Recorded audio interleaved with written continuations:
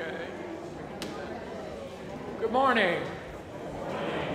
Welcome to Main Street United Methodist Church. We celebrate Pentecost Sunday, Music Sunday, and Graduation Sunday. And I don't think we've overlooked anything. Oh, wait a minute, it's my youngest granddaughter's 8th birthday Sunday. I'm not kidding, it really is.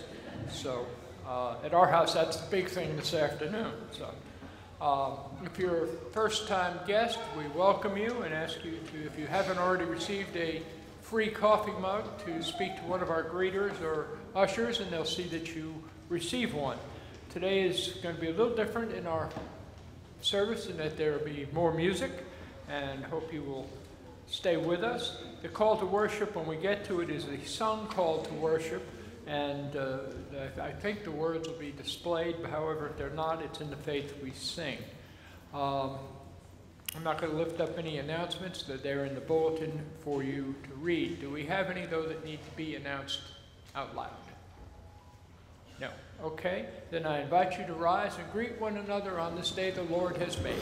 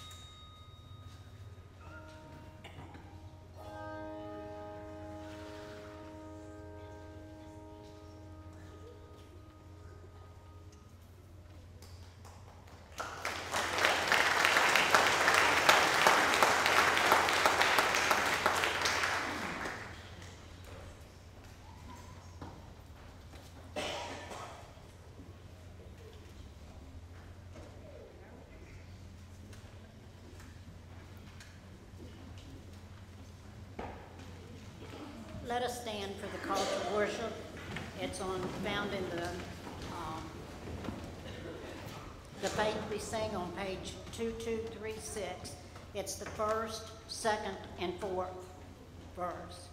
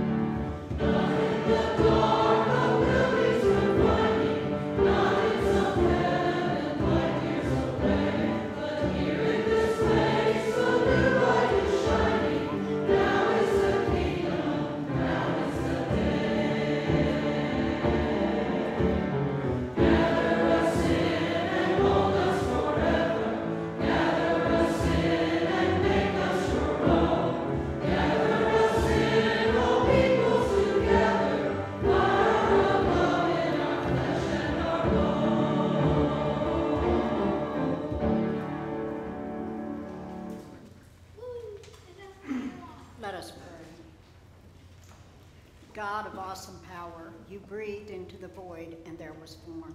You breathed into darkness and there was light. You breathed into death and there was life. Breathe into us the breath of your spirit. We pray that the newness may arise and the waters flow as streams in the desert to bless the earth. Our lives and our lips give you praise to you, source of all life and God of our salvation. On this day of Pentecost, we join in the community to invite and celebrate your power and the presence within us and among us. Amen. The hymn of praise is the church's one foundation found in the red hymnal on page 546.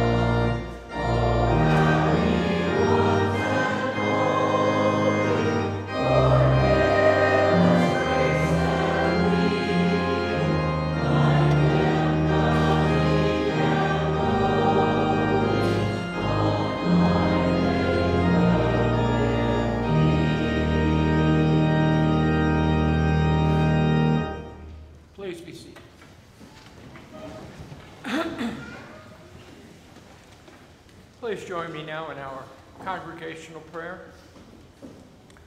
O gracious God, we pray for your holy church universal, that you would be pleased to fill it with all truth and all peace. Where it is corrupt, purify it.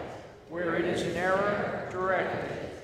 Where in anything it is amiss, reform it. Where it is right, establish it. Where it is in want, provide for it. Where it is divided, reunite it.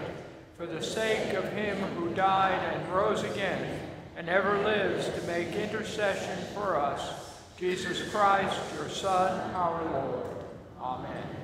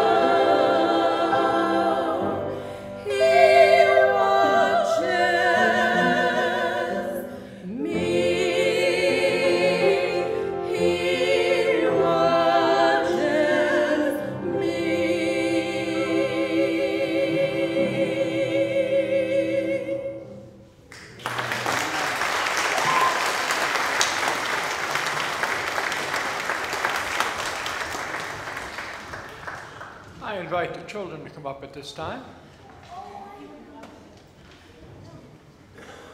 I see you back there. I see you back there. Well, they're for the graduates. We have so much fun stuff going on today. Today, guess what? We're celebrating again. Remember I told you it's really fun to be a Christian because we celebrate so much. It's the church's birthday. It's the church's birthday. Wow, somebody went to Sunday school. Me, he did. He says he did. Well, then you probably heard the story that after Jesus had died and then he was resurrected and he went back to heaven, he ascended into heaven, the disciples were left alone. They didn't have their friend anymore. All they had was each other. And they had gathered together because Pentecost was already a big celebration. People came in to offer the first fruits of their harvest. Hi, Carson. And so everybody was in town for the big celebration. Well, the disciples were all together in one room, and all of a sudden there was this whoosh of wind. And these things like flames, tongues of flames, came down on their heads. And they were filled with the Holy Spirit. The Holy Spirit had come. Jesus had promised when he got to heaven he would send a comforter, a friend. And so the Holy Spirit came. Well, the Holy Spirit didn't just come on that day. He's still here. And he lives inside all Christ followers, everyone who loves Jesus. He lives inside of us. He helps us make good decisions. He helps us think properly. When we read our Bible, he helps us to understand it. He's here with us all the time. And I think that sounds like a great reason to celebrate, don't you? So I brought you some streamers. Now check out the colors. What do you think the colors are for? What do they remind us of? The fire, that's right. Lots of people were in Sunday school this morning. They're the fire. So let's wave our fire like Pentecost. And let's say a prayer. Dear God, thank you for sending the Holy Spirit to help us, to teach us, and to guide us. We thank you in his name. Amen.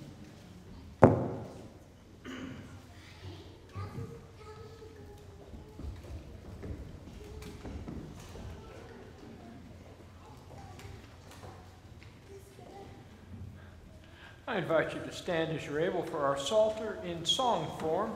It is to the song Many and Great, O God, which is in the hymnal on page 148 and also on the screens.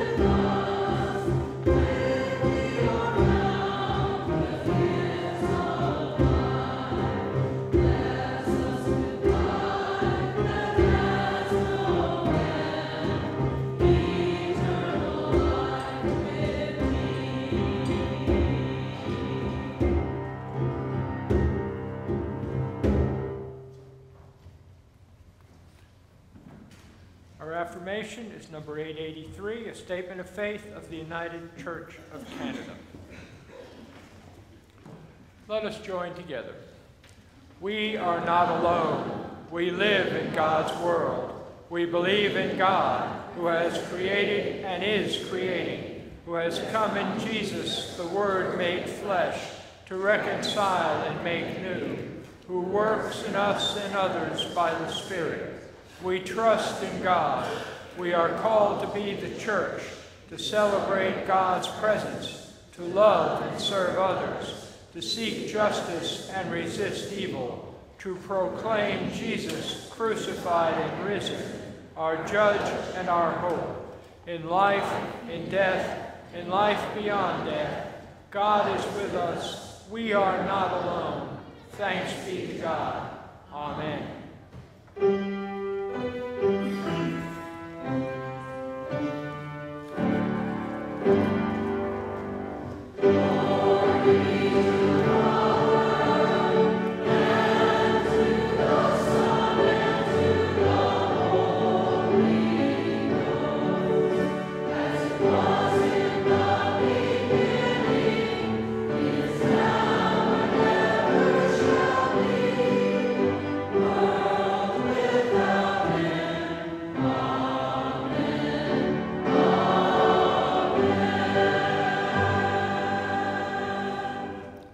Please be seated.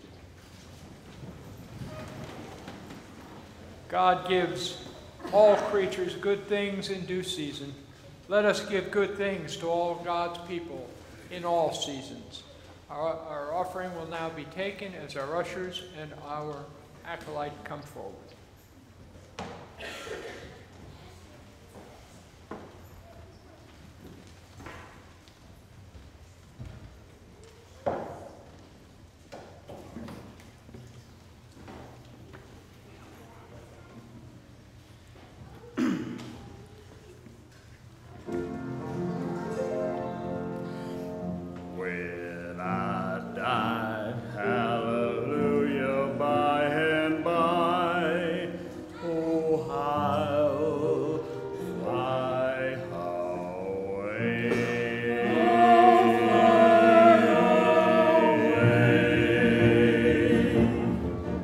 I've a home prepared where the saints abide, just over in the glory land.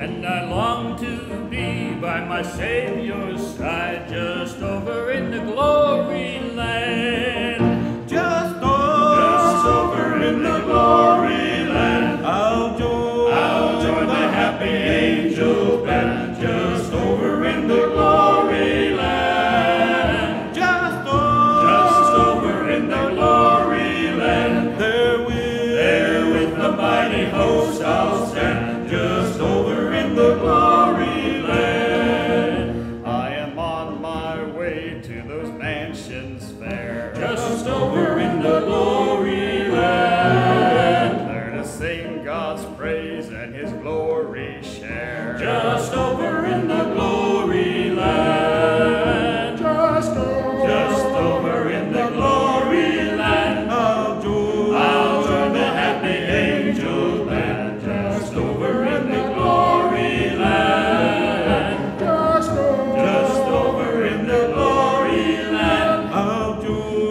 join the happy angels band, just over in the glory land. That's where we'll sing the wondrous love of Jesus, sing his mercy and his grace. In those mansions bright and blessed, he'll prepare for us a place. When we all get to heaven, what a day of rejoicing that will be. When we all see Jesus, we'll sing and shout the victory. Yes, when we all see Jesus, we'll sing, we'll shout, we'll never be without him. I'll fly away, oh glory, I'll fly away. When I die, hallelujah, by and by, I'll fly away. When the shadows of this life have gone, Fly away, fly away. like a bird from prison bars has flown, I'll fly away. Just a few more weary days and then I'll fly away.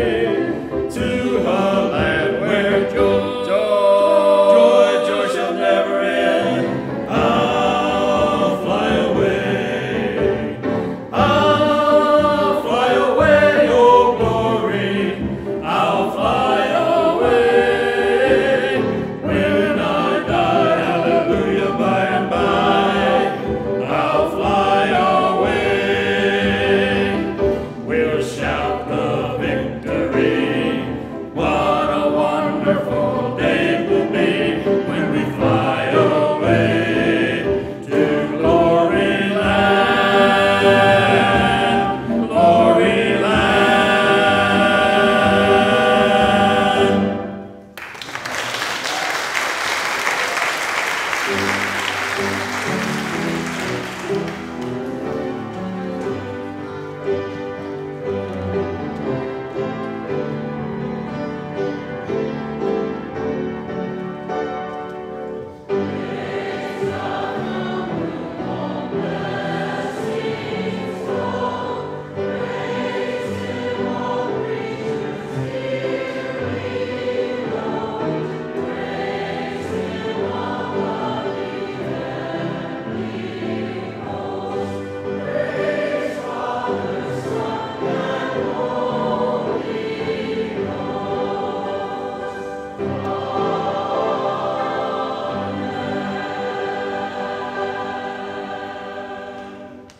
O Lord, we have received, so we desire to give. We recognize your Spirit moving among all people, all creatures, and all creation. We gladly share with each other and joyfully receive from you, who are ever giving and never failing. Amen. Please be seated.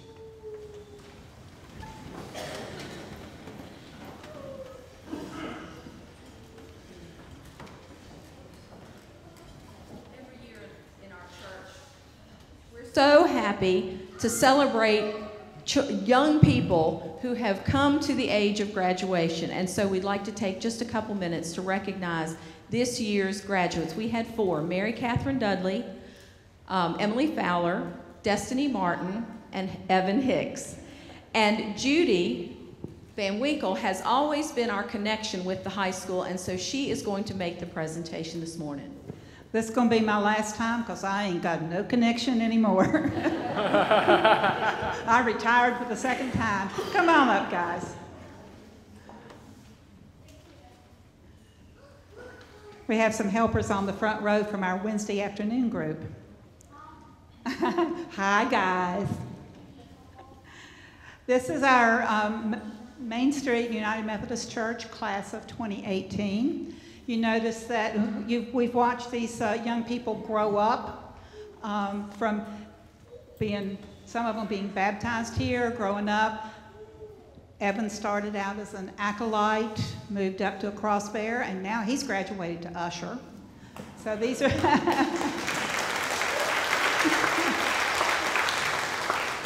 And these are young people that any parent, any church would be proud of. They've been a meaningful part of Liberty High School in their careers. And on behalf of the United Methodist Women this morning, I just want you to know that as you leave or stay, I don't know exactly what your plans are, that the church is always here for you. We're always here to back you up. We're always here to support you. And remember that you are standing here this morning because somebody in Main Street United Methodist Church loves you and cares about you, and we pray for you on a regular basis. As you go out where you're going, if you're going to a state college where there's a Wesley Foundation, I encourage you to do that if they still have Wesley Foundation. Very meaningful part of my life at JMU. It's the Methodist Church for college kids, and it's run by the kids themselves. But we are just so happy this morning to have Destiny and Evan and Emily, and I've already apologized to Emily for having her name spelled wrong in the Bedford Bulletin coming up this week. So what I'm going to do is, so you all won't have to stop them individually and ask them on the way out, I'm just going to ask them what their plans are. Destiny?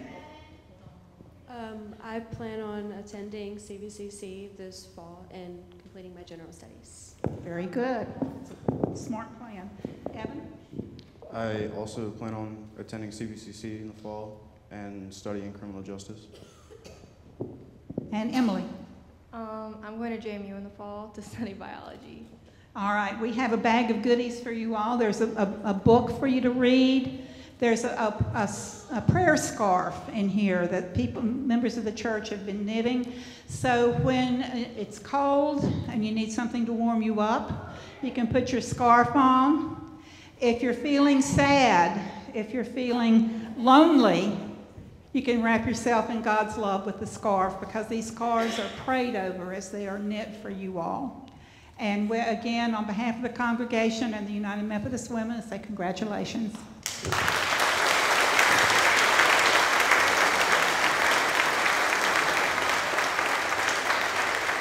I also noticed that we have a couple of college graduates in the congregation and their families. Would you all stand up too? I know we have at least one back here. Just wanted to let you know they're still going.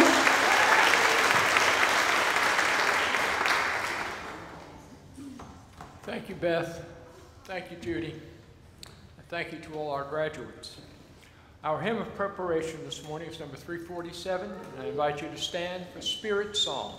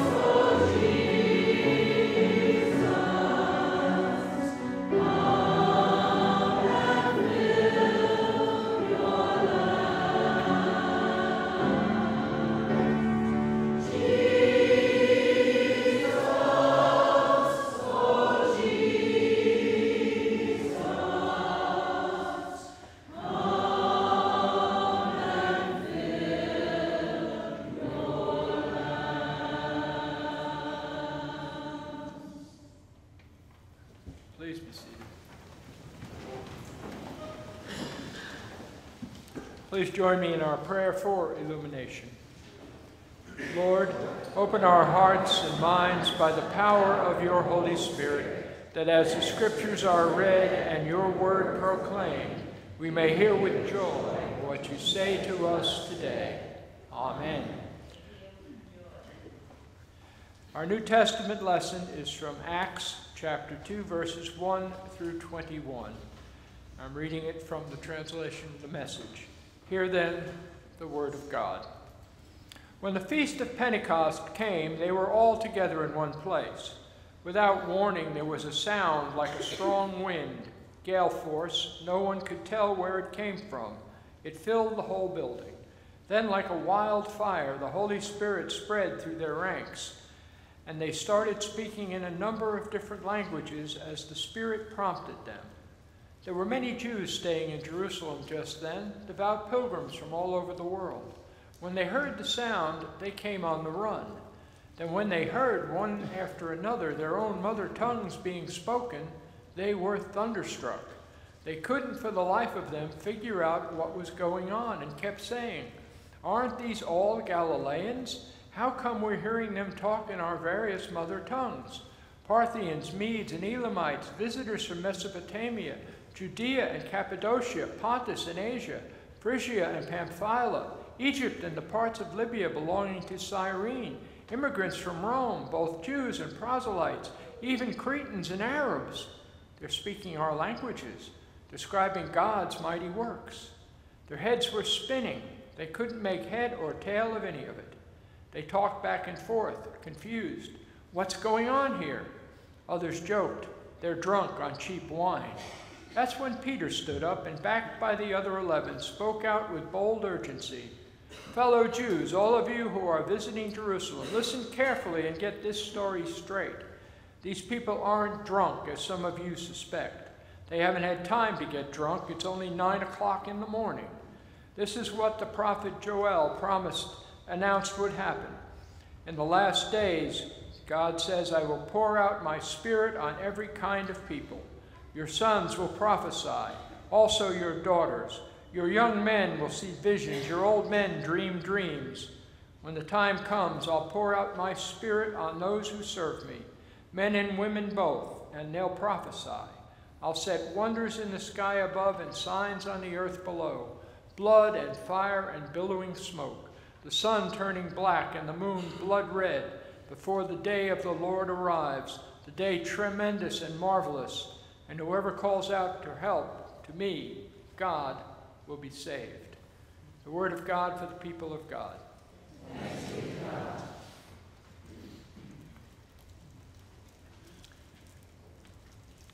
You might be a redneck, says comedian Jeff Foxworthy, if your grandmother was asked to leave a bingo game because of her language. You might be a redneck if you ever hit a jukebox with a pool cue. You might be a redneck if you came back from the dump with more than you took. You might be a redneck if you know how many bales of hay your car will hold.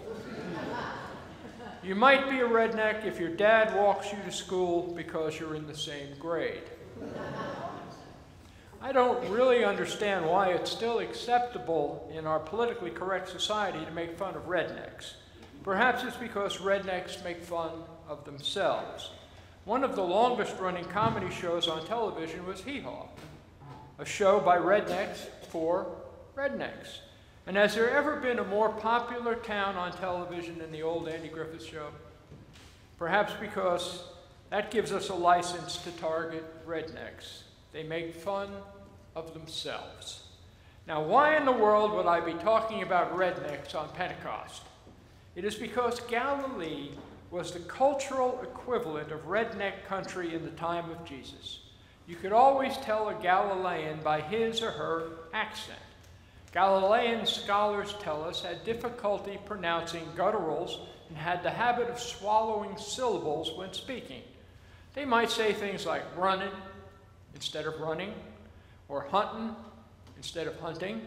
They might say far when they meant fire. The wise men came from afar, as the old joke goes. Now, I don't want anyone here this morning to think I am poking fun of accents, even though all of you have one and I don't. Now, having recently spent time with my relatives in New York, I learned that much of my family speaks in strange and wonderful ways, too. So Galileans were looked down upon as being provincial, backward, and even a little slow. When Peter stood in the courtyard while Jesus was being interrogated by Pilate, a servant girl knew Peter had been one of Jesus' disciples. Why? Well, because of his accent. His Galilean accent gave him away. So now, knowing what we know about the Galilean accent, put yourself in Jerusalem on the day of Pentecost. Here are these Galileans, and suddenly they are all speaking eloquently in foreign languages. They are speaking in the equivalent of German and French and Arabic and Ethiopian, and they are speaking so fluently that people hearing them, people who came from all over the known world, understand them perfectly in their own tongue. Can you imagine Jed Clampett of the Beverly Hillbillies suddenly bursting forth in fluent Greek? Can you imagine Gomer Pyle suddenly speaking fluent German? Or Hee-Haw's Junior Sample speaking French, as if French was his native tongue? I don't think so.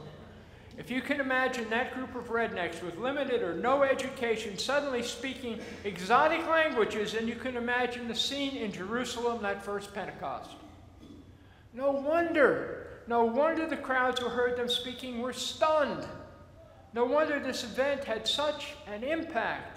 No wonder when Peter stood up to preach, thousands were converted. This was dramatic. This was extraordinary. This was unbelievable. These country bumpkins suddenly became remarkable communicators, articulate ambassadors, sophisticated sentinels. That brings us to something we need to see about Pentecost. Pentecost is a day of unity and respect for all people. It is interesting to me to note the contrast between this story of the day of Pentecost and the Old Testament story of the Tower of Babel. You remember that ancient story in which humankind decided to build a great tower to the heavens to make a name for themselves, but God confused their speech so they could not communicate with one another and destroyed the tower and scattered the people. Now contrast that scene with the day of Pentecost. Here again, people were gathered together in a large group. But these were people who had come from all over the known world and already spoke different languages. Suddenly these Galileans began speaking, and everyone present could understand in his or her own language. The Tower of Babel represents humanity's alienation from one another, but Pentecost represents humanity's coming together in Christ. That which had been torn asunder came back together under the lordship of Jesus. In a day in which our society is so divided, we need to remind ourselves of a group of country bumpkins who sought not to divide society, but to unite it. In fact, the spokesman for the group, a later convert, more educated and sophisticated than the rest, spoke their sentiments and God's when he wrote, "There is neither Jew nor Greek, slave nor free, male nor female, for you are all one in Christ Jesus." Shame on these people trying to divide us. Shame on those people who treat others with disrespect. Pentecost is a day of unity and respect for all people. And there's something else we need to see. Pentecost is from God. Pentecost is not a human-made device. It is a gift from on high. The crowd in Jerusalem understood that. When they heard the disciples preach, they knew that something extraordinary was happening. Men from such deprived backgrounds do not suddenly obtain such amazing rhetorical abilities, at least not under normal circumstances. Something dramatic was happening, something from God. And we need a consciousness today that God is at work in the world. Even more importantly, we need a consciousness that God's power is available to us. If God can use these humble Galileans, think what he could do with people like you and me. Tracy Bailey is a young man who discovered that God's power is still at work in the world, but it only came after Tracy had broken his parents' hearts and shocked his disbelieving community. The citizens of Goshen, Indiana had been stunned to learn that Tracy Bailey, captain of the wrestling team, member of the student council, good student from the church-going Bailey family, had been one of the teenagers involved in a devastating vandalism attack on the local high school. Tracy had fallen in with an unruly group who used alcohol to fuel their frequent petty vandalism and thefts. But one night, the boys, in a drunken frenzy, had broken into the high school and tore apart whole classrooms. Now, the judge wanted to hold them up as an example to others with similar mayhem in their blood. Tracy was sentenced to a 5-year term in the juvenile offenders facility. Originally conceived as a lesser form of penitentiary, this facility now held hardened criminals, even murderers and rapists. It would not be a slap on the wrist.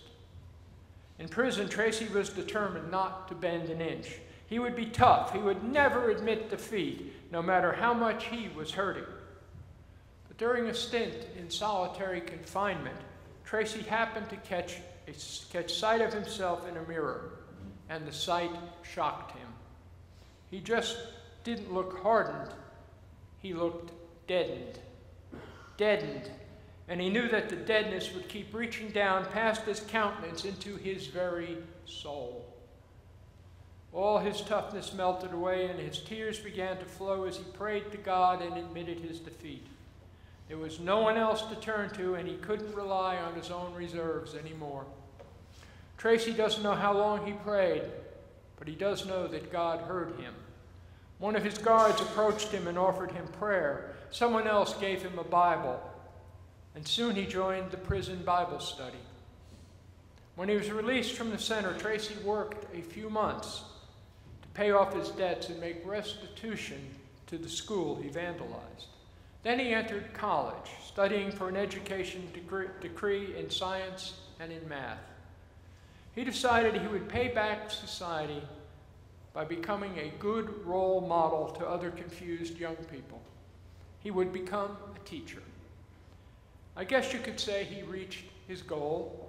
In April 1993, Tracy Bailey attended a special ceremony at the White House where President Bill Clinton awarded him the high honor of National Teacher of the Year. Rednecks speak foreign languages fluently. A young man in prison studies the Bible and later becomes National Teacher of the Year. Do such things really happen in this world? Yeah, they do. They truly do.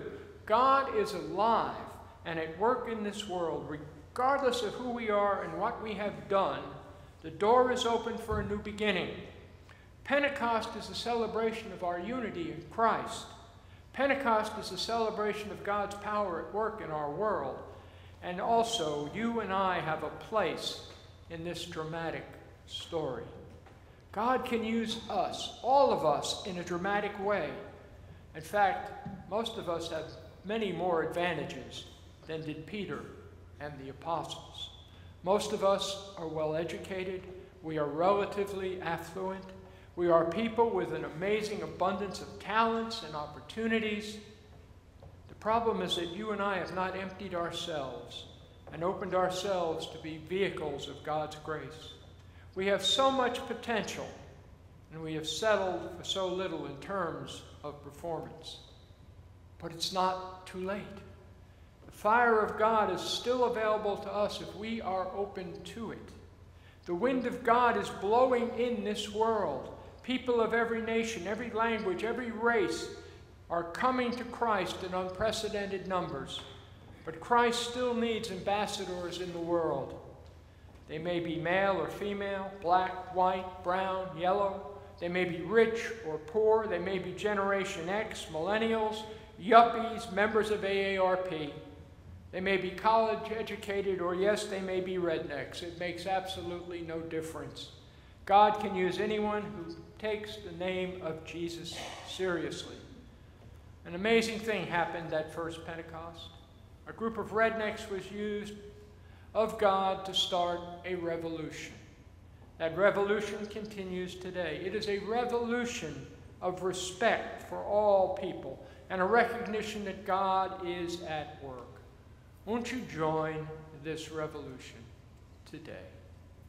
In the name of the Father, the Son, and the Holy Spirit. Amen.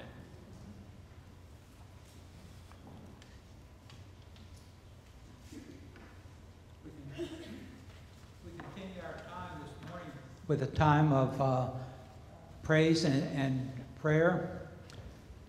This service, all of our worship is geared around an element of thanksgiving and praise, but today's service is somewhat unique in that our whole service has been oriented in that direction. And in celebration, there brings joy. One of the songs that Jenny has taught to children over the years, a line in it is, "If you're happy and you know it, shout amen." I don't know about you all, but I'm happy this morning, and I want some other people to know it. I'd like for the people, whoever might be walking down the sidewalk out there, to know it. So if you're like me and you're happy and you want somebody to know it, you know what you have to do. On the count of 3. 1, 2, 3. Amen! You're good. In our time of prayer this morning, we hold our graduates, high school and college, up to you. We hold them up in prayer as they begin new chapters in their lives. We hold Linda Beam up in her recovery, and Jackie Overstreet. And Leighton Langford is continuing to make progress in his knee replacement. And so we hold these up. And I ask you now, who are the family and friends and situations that you would hold up on this day? Bill Sutler for having eye surgery in October. Yes. Yes. Yes. Yes. Yes. Yes. Please continue to pray for my brother Charles, my good friend Jim, and his wife Carol. Yes. Praise for Johnson's leadership. Yes. The families in Texas who lost their loved ones. Yes.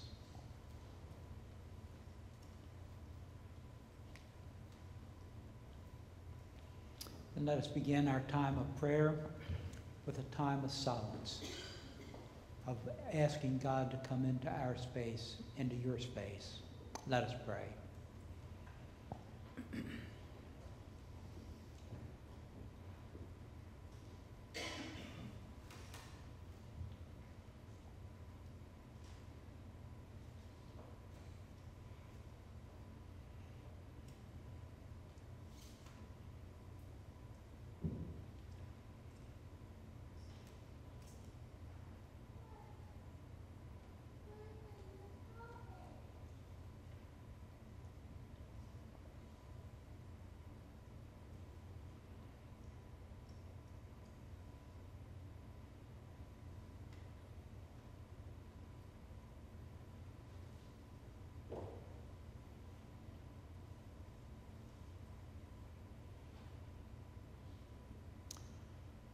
Lord of all, this life that we live in the brokenness of this world, your creation, brings much sadness with it. But on this day and in special times, we find a way to come together and to celebrate your presence, to celebrate the work that you are doing in and among us and around us. And that brings joy. The joy that causes us to shout amen. To want others to know that joy and where it comes from. The life, death, and resurrection, the good news of Jesus the Christ, who has built a bridge, a pathway, that offers a pathway to redemption, of renewal, new life. And for that we give thanks. That new life also calls upon us to be intercessors, to offer up prayers, to bring before you family and friends and situations. As we've given voice to this morning, and through our faith in Christ our Savior, we lay them before you, trusting in the work of your Spirit in our lives and in our world. And through that unity of faith, we conclude praying the prayer that our Lord Jesus taught us to pray. Our Father, hallowed be thy name.